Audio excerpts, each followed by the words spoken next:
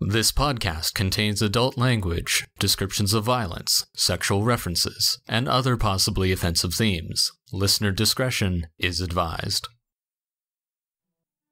Welcome to this episode of Back to the Story, where friends come together to play Dungeons and Dragons. I'll be your DM, Klouse. Let's get started. How do three paladins of separate gods? But if you ask me what my calling would be, I'd say that of a defender of my friends. I would give my life to see them through. I could have, but I didn't. And every day has been beautiful since. I think I'm surrounded by good things. A cleric on a hunt for redemption. I need it for my friends, family, these people that I love, who have always been the answers to my prayers. Whatever the hell you are. I don't know if deserving has anything to do with anything. A storyteller. And if you ever need me ever again, let me know. And one I haven't figured out yet. I think that would take me a while to find someone more knowledgeable than me. All come together. And there's not a bit of fate in that? I think you mispronounced friends. Well, I will drink to that. When you see God's rest surrounded by armies, then know that his desolation has come near. Take these wings to Nyessa. Carry them home.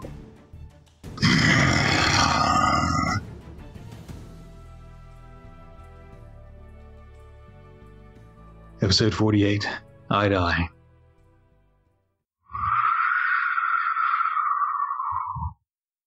The frigid breath exhales, freezing fractals of ice upon the ship, stiffening the sails, extinguishing the torches.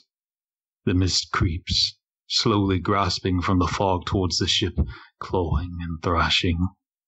The captain, garbed in thick furs and frosted goggles, holds a lantern of green fire against its slow, surrounding incursion. We see a bird's eye view of the captain in the center of the deck, in a bubble of icy mist held back by the green light. Through frozen breaths, the captain whimpers, "It was always ours. You can't have it." And from the mist come the orbs, their light dimmed, and as they surround the captain, the mist forms into a skull. The captain inhales the breath of the wraith. Remembrance of Captain Ulrich. Previously, as the Bronze Scales pursued the Eldritch assassin who escaped from the scriptorium, they found themselves beneath the viaduct under Nyessa. Here they struggled against dark mantles, recovering before continuing deeper. Tracking the Scales found themselves in a large cavern upon a wide ledge overlooking a deep underground ravine. Red lights blinked around them, then tunneling as a huge insect burst from the ground, meeting them eye to eye. The strange lights threw several of the Scales into a stupor. Fighting them off, at least a dozen more red-eyed insects began moving towards them along the walls and tunneling. The Scales retreated. Chased for some time, the Scales ran, getting far enough away that they could slow, though they were still being tracked in the distance. Eventually you entered the abandoned ruins of some forgotten civilization, guarded by still functioning machinations and adorned with reliefs depicting ancient figures of importance. Past a great den of columns, you found yourself outside of two lifts, one level and one far below. On the lift you found beds and benches whose use became clear as the lift continued to descend. 12 hours later you reached the bottom, further into this ancient city beneath Nor, finding your way forward when you came upon undead skeletons, with the same ruins as those you fought in the undercrofts of Whiteguard. Past the undead, Ball and an enlarged Ezekiel lifted the massive stone doorway.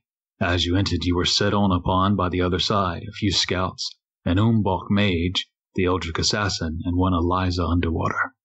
A blast of frozen fractals from the mage covered you in frostbite, but was quickly restrained by the serpentine Ezekiel. The Eldritch assassin rushed in, driving daggers into the back of Vesper before being brought down by a series of attacks. When Meli banished Eliza, the Umbach and the remaining scouts surrendered, allowing you all to set up your shots for when she returned. A critical curse from Amsen kept Eliza on this side of the ethereal veil long enough for the rest of you to strike her down, Ball delivering the final cutting blow of radiant energy. We come back to the story here.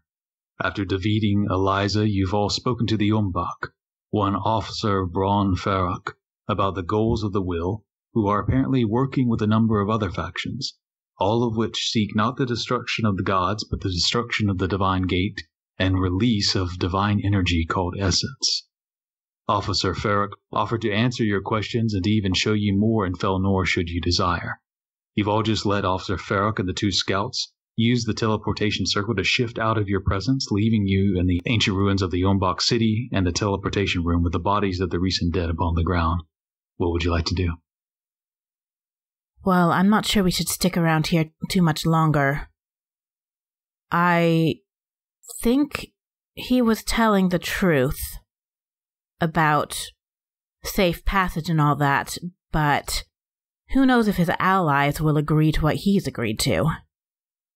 Yeah, I feel the same. I think he's being honest with us, and he didn't seem all that bad, but we do know that one gentleman on the other side would probably not be thrilled to see us.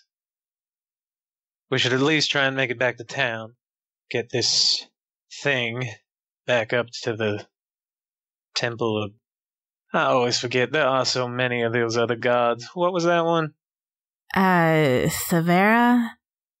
Right, the brainy one.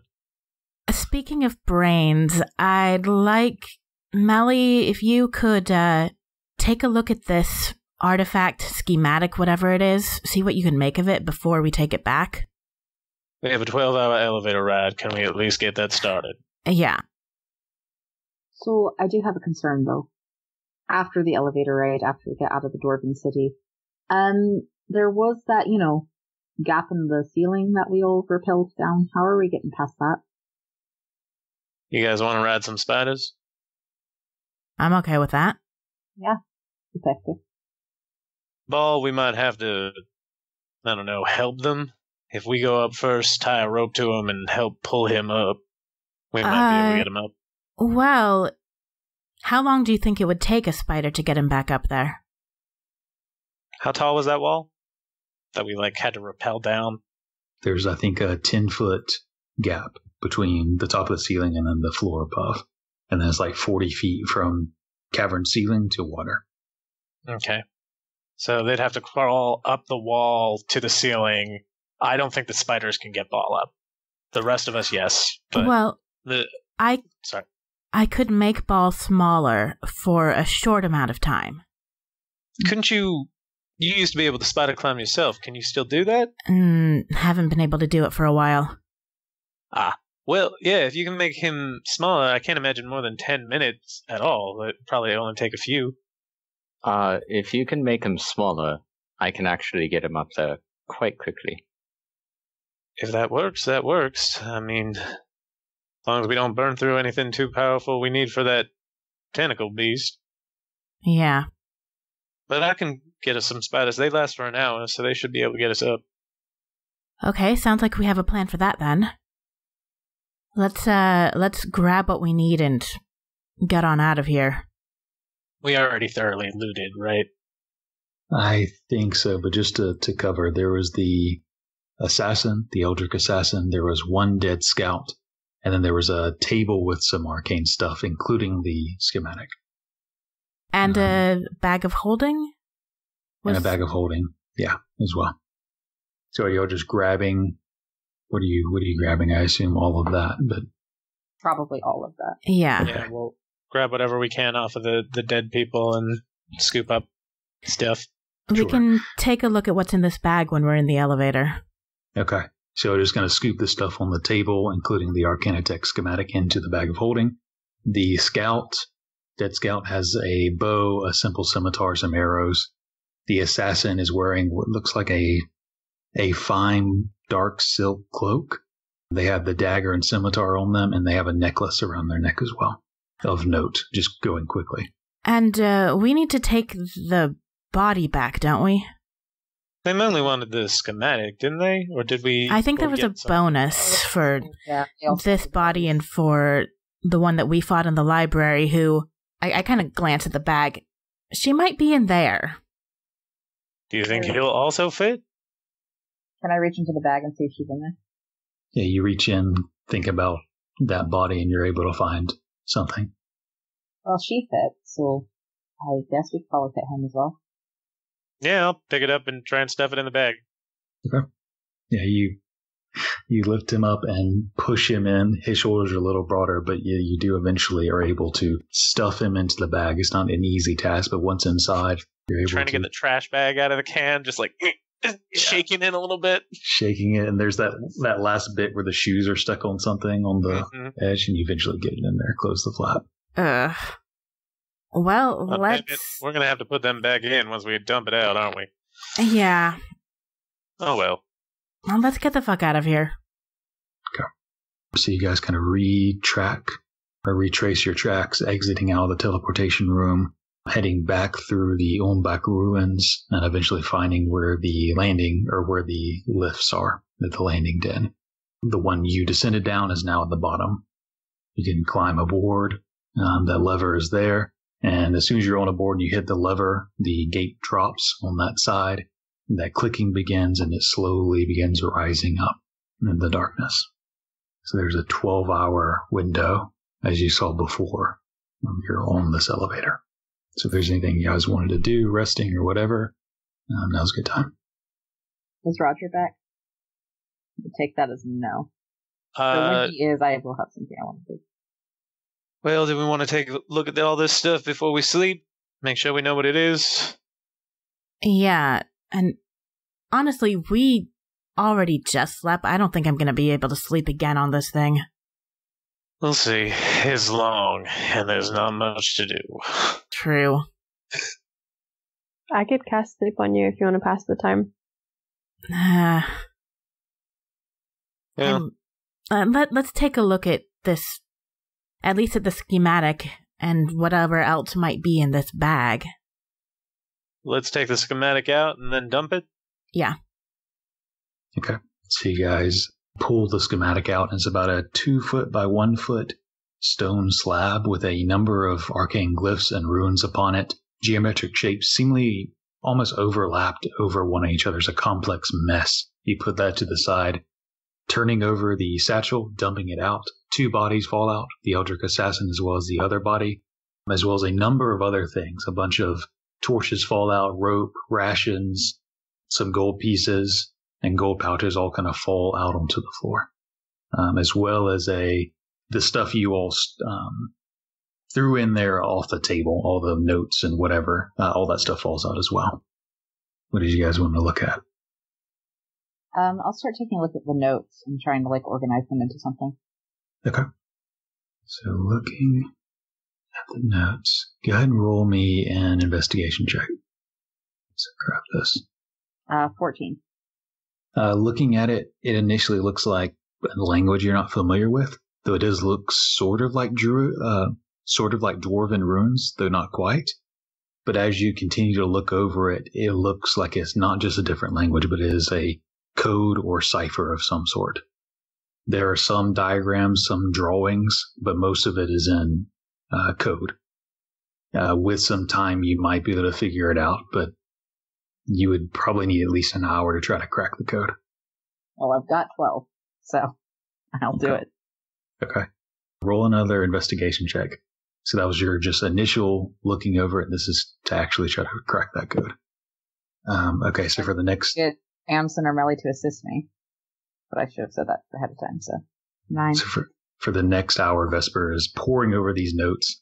You see a few maps of what looks like the viaduct of Nymunet, a few other places you're not familiar with, but you're spending the next hour trying to crack this code. So as Vesper is looking over that dossier, what are the rest of you guys looking at or doing? I'll use Detect Magic just to see if anything pings. Sure. The saber that the assassin was using pings. The cape on his back pings. The locket around his neck pings. Is all magic. I'll just kind of scoop all of them up, smile, and put them in between Meli and Amsen. Not another fucking sword. What's this one gonna do? I take it and I stab Amsen. I'm kidding. Speaking of which, can I be the one that identifies the sword? Because obviously if I identify it, it means it's going to be cursed. Sure. So you use identify as a ritual or casting the spell, whichever way you prefer. So the sword is actually a saber, but it's a short saber. It shows this curved blade of silver metal as subtle etchings of swirling smoke along the blade edge. And though it's not quite as long as a longsword, it's longer than most scimitars. At the end of the blade, the gentle curving metal becomes harsh, hooking back into a half crescent at the end. The handle grip is also a reverse grip wrapped in soft leathers. So as you identify that there's magic that kind of comes off of it, and you recognize that if anyone were to attune to this, they would have a +1 to hit and damage. In addition, if they also attune to the Old Witch locket, the saber becomes light as smoke, allowing you to make an additional attack as a bonus action, even if you're not dual wielding, and you'd be able to recall the saber through smoke to you instantly through a bonus action falling into your hand.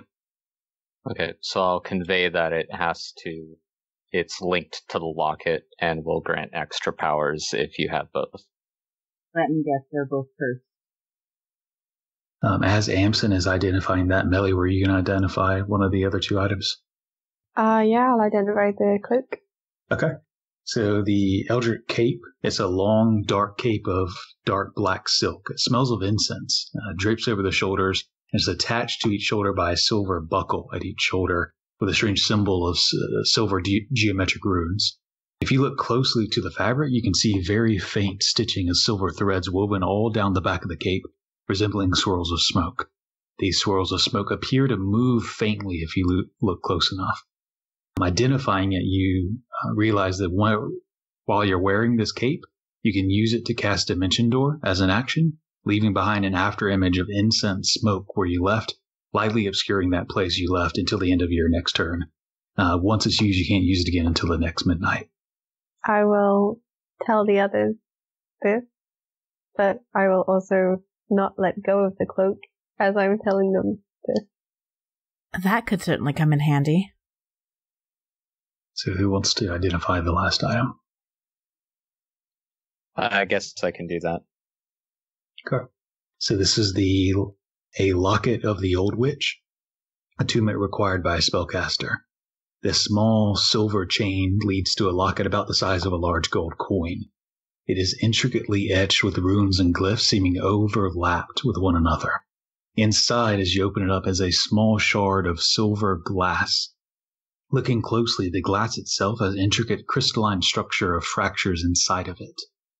As you identify and press into it, you feel the power radiating off of that crystal in the locket itself. The locket focusing the power of the crystal. While attuned to it, a spellcaster gets a +1 to their spell attacks and to their spell save DC when they use it as an arcane focus. As you press in, you sense a presence attached to the locket, something on the other side, which must agree to allow one to attune to this locket. You can feel that presence pushing out towards you. Do you resist? Yeah. Okay, you pull away. Easy enough putting it down. And I'll tell everybody else that it is possibly possessed, and it does all of these things. So them together, you would be an excellent martial spellcaster hybrid type of warrior. However, there seems to be some sort of intelligence to the locket. Lovely. Get rid of it, I'm guessing. Why do you all assume that only evil things lurk inside of items? Well, context in this case. Many things have been called witches over the years, my people for one. Not the witch part. It's the... I mean, I guess, fair point, we did find it on them. Yeah. But one of them was, not awful. Who did we take this off of? The one that stabbed me and almost killed me. I mean, clearly it was helpful to him. Okay. Though honestly, it doesn't take that much to stab me. Ezekiel just giggles. Anyway, maybe we want to take a look at that schematic. That's what I'm the most curious about. Maybe Meli and Amsen should take a look. I'm not looking for stuff. While you're doing that, can I see the login? Yes, Ezekiel You can see the locket. Great. I'm gonna spend some time with it. But I will be casting protection from evil and good on myself as I do that. Sure. Coward. Why do you always think it's bad stuff? I'm not saying we don't. Like a man, Ezekiel. Don't take precautions. So, Ezekiel, since you kind of step aside looking at the locket, as you spend time with it, you feel that pulse of energy from the crystal, and you feel a presence move in next to you. It's a strange feeling, like you're being watched almost. You can feel something there that you don't see it. I will present myself, not unlike a peacock. Okay. Kind of opening yourself up like a peacock, I suppose, to this presence. You can kind of feel it shift into your mind, but slowly, almost like it's seeping in. Not quickly or rapidly or aggressively, but slowly seeps in, surrounding you. And where did you find this? With someone who tried to kill my friends. Off one of my hands. Well, I suppose you're better. What would you ask of me? Mostly just curiosity. Had dealings with people like, did you say your hand? Oh, suddenly things are all making a whole lot of sense from what that man last time said. Hi there. Hello. Do you wish something from me? Or have you something to offer? Forgive me, my name is Ezekiel. Do you have a name? I am called the Old Witch. That will do. Well, it seems this locket offers a blessing. I guess I'm curious what strings are attached to that blessing. Depends what you have to offer. My company is not enough? Perhaps. My desires are different from the mortals around me. I was here long before they came. I'll be here long after. Should you be open to my nudging desires, I can lend you a bit of aid, a boon, and power. Well, I know all about nudging desires. Could you possibly elaborate on an example of one of your desires you've had in the past, so I can make an educated decision? Sometimes I have my hands retrieve something for me, kill something for me, erase something for me. I see your hesitation, mortal. I am not some fiend from hell. I'm not after your soul. It is of little value to me.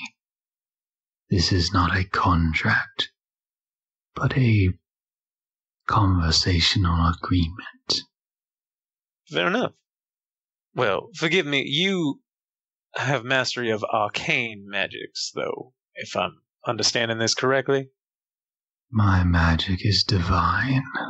Oh, well, that may actually...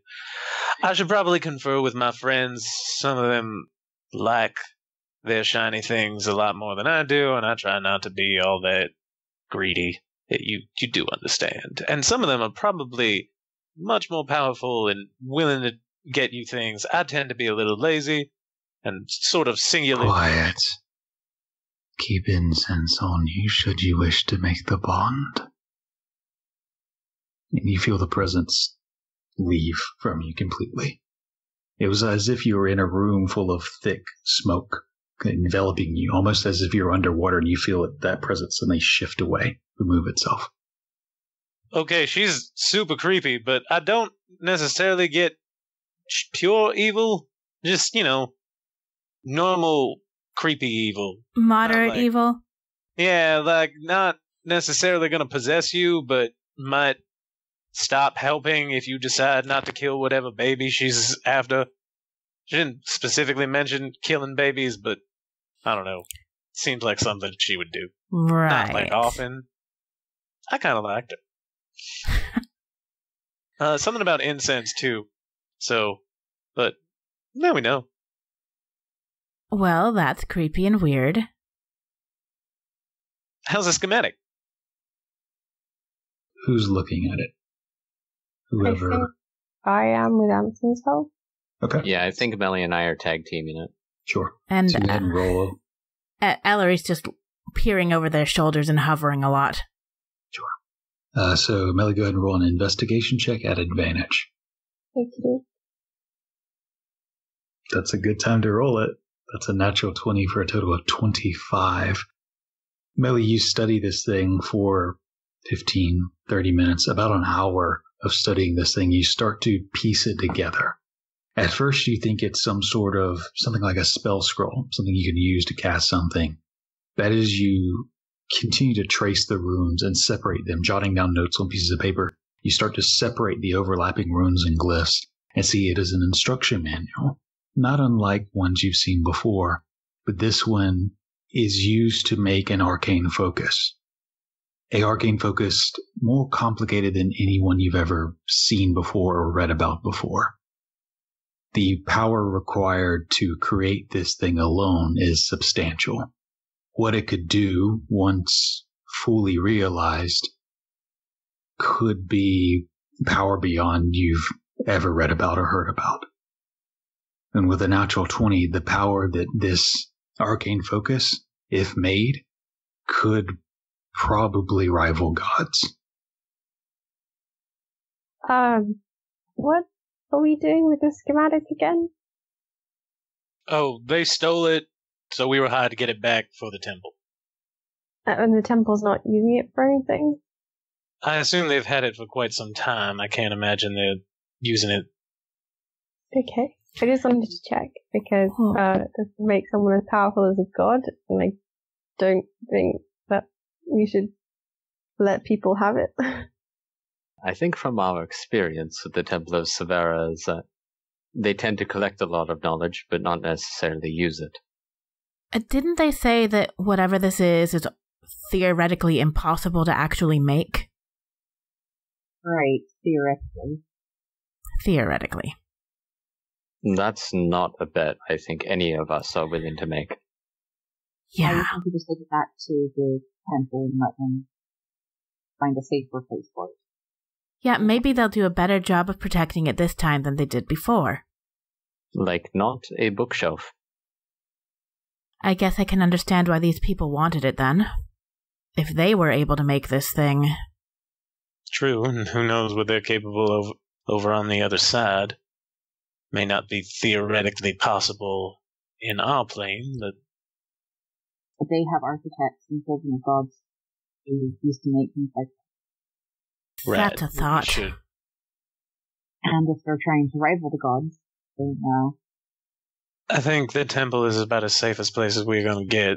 I mean, they'll be prepared for an incursion this time. I can't imagine they were expecting anything before. Unless the next attack's in a few years and they get complacent again. Well, tell me, Meli, where would you take it? I would keep it. Right, we're going to walk around and go to the other side, potentially, with this item? Yeah. We're definitely not taking this. If we go to that meeting that he suggested, we are not taking this with us. Or we could destroy it. Then nobody gets it. And what if one day it is needed? It says it's all theoretical. We don't even know if it's possible. We don't. And we don't even know if it could possibly be used for good. To destroy it is simply to decide that it should have no future, not seeing where the future leads. We've done this with items before, though. Most of them tried to kill us. And we weren't specifically requested to retrieve it intact. Mm. I think that's kind of the perspective that the Temple of Severa has. Ezekiel. It might be useful one day, but yeah. do you really care that much about what we were requested to do? I did give my word. Fair I try point. and honor those things. If it was absolutely evil, then I would say fuck them. But as of now, they have been its protectors for who knows how long. I don't think one mistake is necessary. They have plenty of other things in there, I'm sure, that could lead to this world's destruction. This city is a hotbed of divine energy. If they're aware of how important this is, how powerful it is, I think they already know that, probably. And if they're aware of who it is that's trying to use it, then I think they'll have a better idea than we will of how much it will take to protect it. And they can probably coordinate with the other temples if they don't have the means to protect it themselves. This is the sort of thing that I think all of the gods and all of the temples might have an interest in. So, my suggestion, I think maybe we talk to the temple heads of the various different faiths and see what they advise. So that's all you all want to do. I don't see that would be a problem. They most likely have already known that this thing exists. And if they didn't, then I guess the bigger problem is how did this cult learn? So is that the plan then? We take this back up, we gather folks from all the temples and make sure everybody knows what's going on? I'd imagine that's the best course of action if gods are in danger or whatever's happening. Maybe we could even go to this meeting and spy, I guess, for our side. I don't know. What meeting are we talking about? I'm real confused. The one on the other side? With that, what's his name? Braun? Oh, right. I thought you were still talking about the schematic one. Yeah, I think we should try it.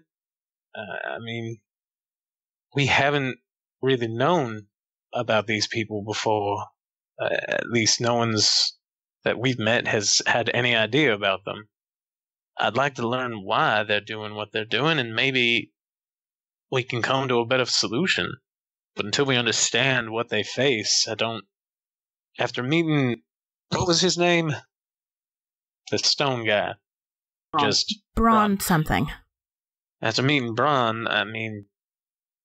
They have their own sort of faith in whatever this is. It feels right to at least hear it out. I have a certain amount of respect for what they're trying to do, or what they claim to be trying to do.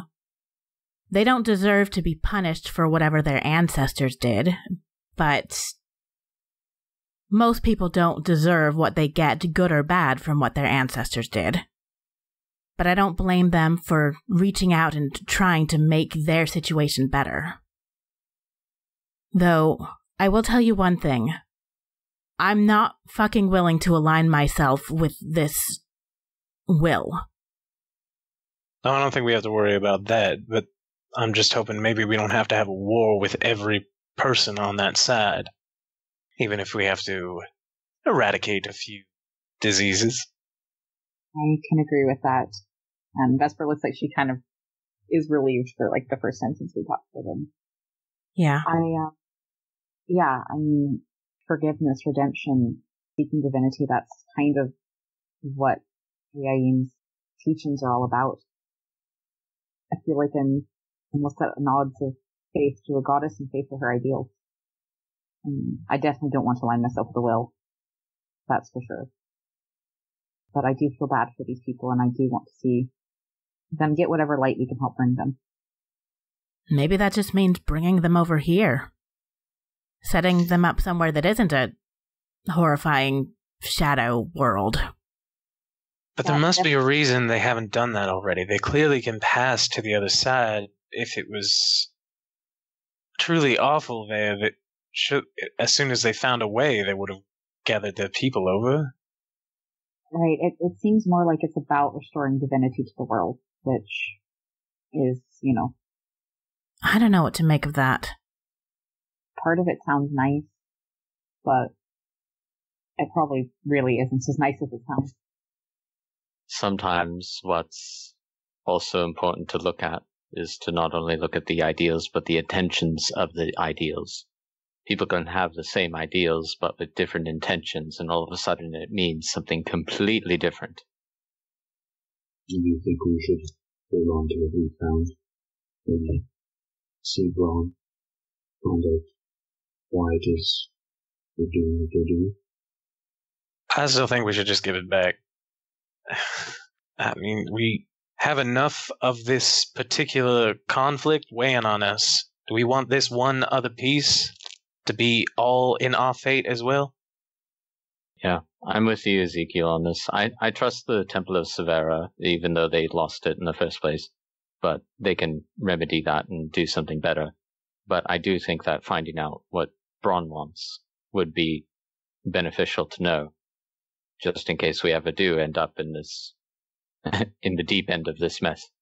Yeah, it's been a long time since we've had a "is this our problem" talk. I think we give it back to the temples. If we need to, I'm sure we can find a way to remedy a mistake. Well, you have your connections to various temples. At least let yours know so that someone else is watching over it. May help, if nothing else. All of this, I mean, if we're going to talk to these people about something that affects 2 whole worlds, I think that's a little bit bigger than something that we can handle on our own. So we should definitely tell our respective temples about what's going on. That we're about to go treat with people that want to break our God's greatest creation? Yes, I'm sure they're going to be perfectly okay with that. I just think right now, the more friends we make on both sides, the better off we're going to be when we pick a side or pick a amalgamation of different parts of different sides or whatever we end up doing. I'm not saying we should inform anybody before. Well, I don't know. What do you think? What would be better, to inform people and then go off to a meeting, or go off to a meeting and then inform people, or not bother with the meeting, or... I'm not saying anything to the keepers before we go. They are too set in their ways anyway, and they'll try and force us to do what they want. And I'm not particularly interested in hearing their opinions on this. That's my decision in regards to my fellows in faith. Agreed, actually. Possibly just return the schematic and not say anything else to the temples, and then get into contact with Braun and say, hey, what's going on? Again, though, a lot of Alien's teachings are about redemption. It's about something similar to this. It feels wrong to just... I'm not trying to decide for you. I think you have a point. If anyone, Ain may have a place for these people. I'd like to talk to the Redeemed at my temple, I think, before we go. I can try and get her to keep it to herself. But I think, especially if we don't come back for whatever reason, it'd be good to have someone on this side know what's going on. And I think Ain's probably the best order to be that person. I have a question. This is something I haven't quite been able to understand from everything that we've learned so far. Why did the gods lock themselves away in the first place? If I understand a little bit, it was part of it was taking the other people's divinity away. If what Braun was saying is true, they had to lock themselves to keep that separation. And forgive me, was there an aspect of, locking all other gods away as well? Or is something being imprisoned at the same time, or is it just sealing us off from them? As far as what I remember you guys finding out, it was a little bit of both, though mostly separation. But the little bit of both is that some gods were seeking separation from the mortals who killed a god, and to the other gods thought the mortals were ascending beyond their station. And so some gods sought to separate that. There were other gods that were not interested in separating at all. And so there was a big conflict between the gods on that. So part of that was also they couldn't have separation while leaving other gods on the other side. It was kind of an all or nothing. So there's a conflict to seal off all of the gods. Got it. Besides the god who stayed in order to form the Waystones. That side of the Divine Gate lock. Mm-hmm. Yeah, so it was mostly just to keep us separate from them, partially probably out of protection for their own sake, if one died. I imagine, in short, it's to prevent what happened with the Shadowfell, what happened with the First World. They didn't want that to happen again.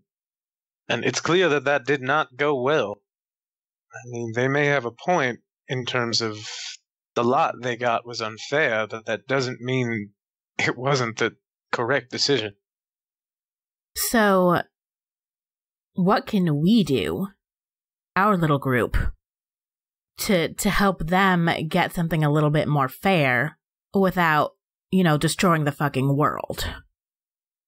Maybe the first step is to hear them out. Yeah, I agree. I think the more we know about them personally, the more we can reach out and try and help them. It suggests better alternatives. I know they said they tried a lot already, and that's why it's come to this with the will. But maybe we can find a solution they haven't thought of before. Some kind of compromise they're willing to accept. So we're all on board for this meeting then? I believe so. Yeah, I am. Meli? Yeah. Okay. Well, should take care of our business here and head on. We're just going to try and send him a message, and he said he'd come back for us? Or do we have to go back down there? Oh, wait, no, he gave us a way to contact him, yeah. And didn't we get a teleportation glyph? Or Meli did? I don't know if she can use it yet. I don't have my notebook. So included in the documentation, the dossier that Vesper tried for a little while to decode, there was picture stuff that obviously wasn't coded, maps and stuff. One of them was a runic teleportation circle that appeared to look roughly similar to the ones you guys saw down in the Ubok ruins. But it depends on if Meli actually takes that spell and learns that or not. I'm going to give the notes to the much more clever Meli who can actually read Dwarvish and let her try and cipher them out if she wants to. Yep, I will do that. And I am going to take the teleportation thing, so. Okay. So with the teleportation thing, you get 2. I'm also going to say, since you have this separate one, you can learn this one as a third one. So you get this one for sure, and then the other 2. We'll go ahead and sort out which ones you want to pick. If you don't want to pick them now, we can wait. Options would be Whiteguard, Embershore, Novikov, some others I might make you roll for if you want other cities like Asmazaris or something. Thank you. Can I pick later? Yeah, of course. Yeah, just let me know. Go ahead and roll an investigation check to look over this cipher of notes. And it's raining outside, so I apologize for the noise. Okay. Vesper, you kind of show her where you got started and where you got stuck. Meli, you begin taking it a step further, but don't get much further.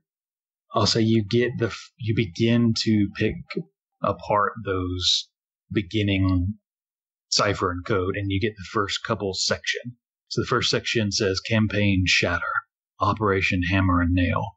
Officer Farrick, you will lead a team to Nymanet in New Nor with multiple prioritized objectives, which will follow. In this dossier, you will find numerous resources in the form of information and maps. Objective 1, and that's about where you get stuck. So about an hour of decoding, and you get only about that far. Okay, I'll read it to the others. So you guys have still a couple hours left of travel. You could continue to work on this or other things. Just let me know what you guys want to do as those next couple hours are passing, if you're resting or whatever it is. I mean, I will sleep if we can. Okay. I want to take a short rest, but I want to also kind of pull Ellory aside a little bit for a moment. Yeah, sure.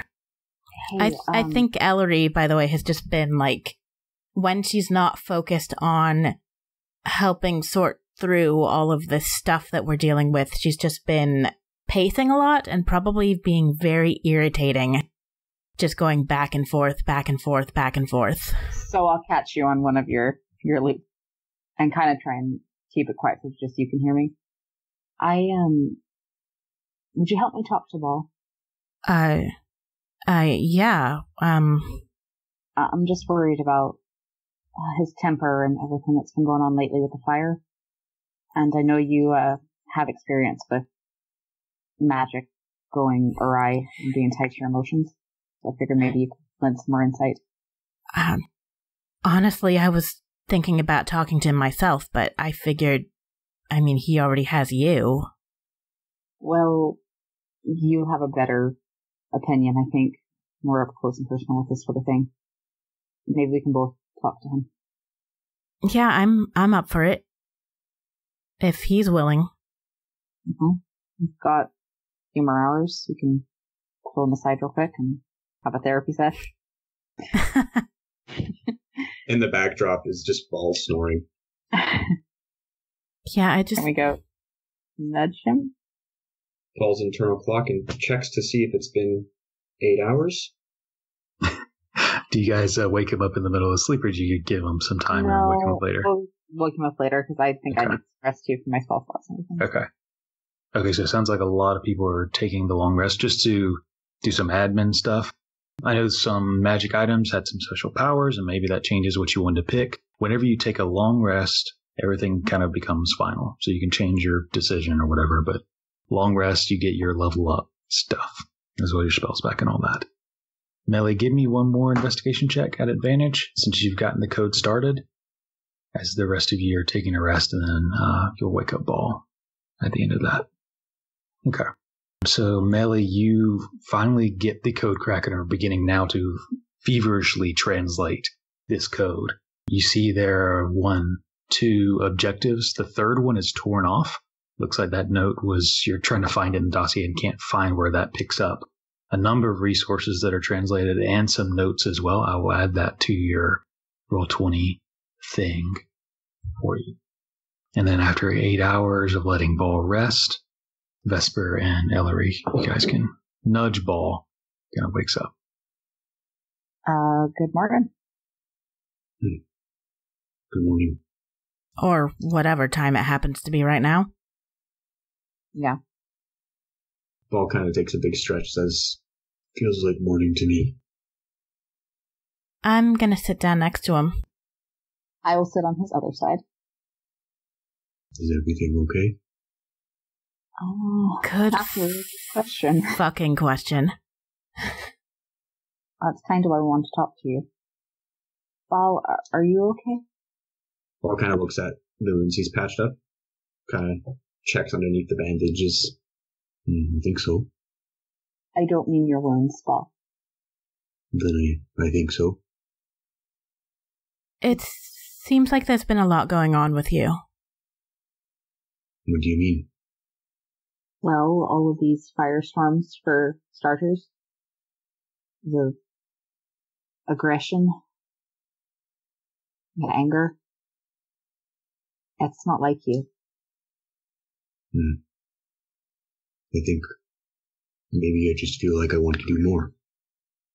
I don't think frustration in battle is that unusual, is it?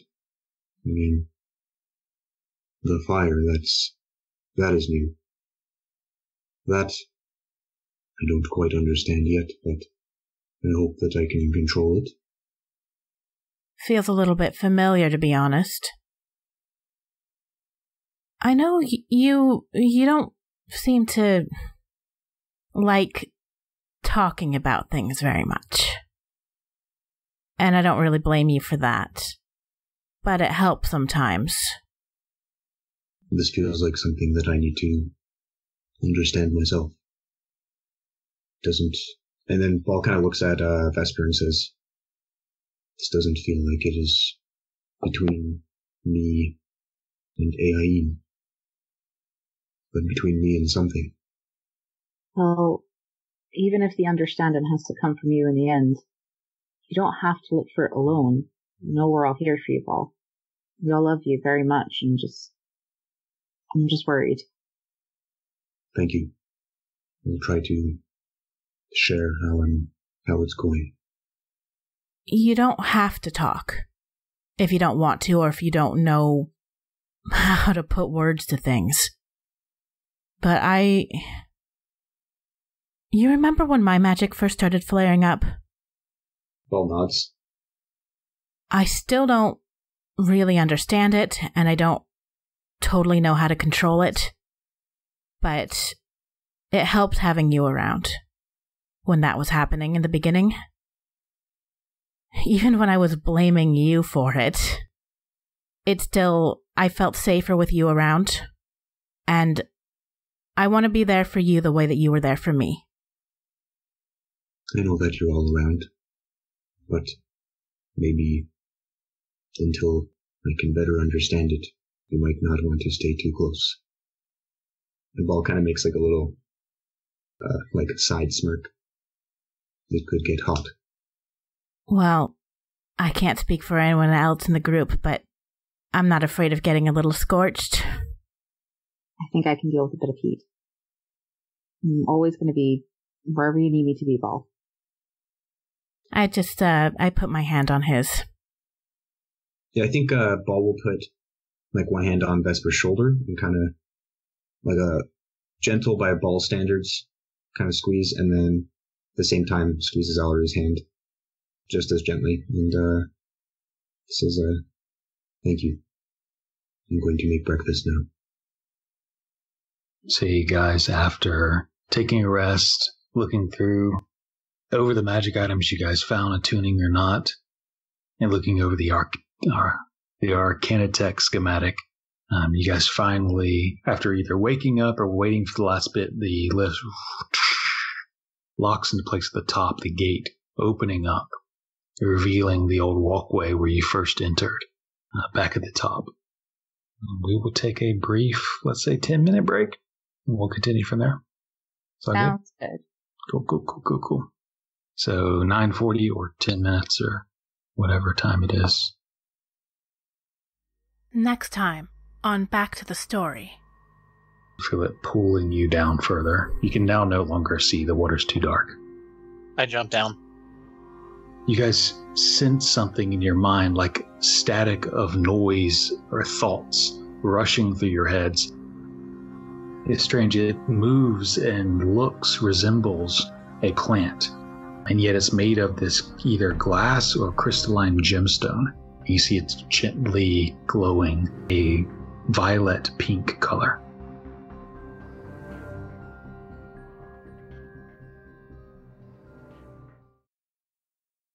For part 2 of this episode of Back to the Story, you can find it on Stitcher, Google Play, Player FM, or TuneIn. We also have a YouTube channel called Back to the Story, an actual play podcast.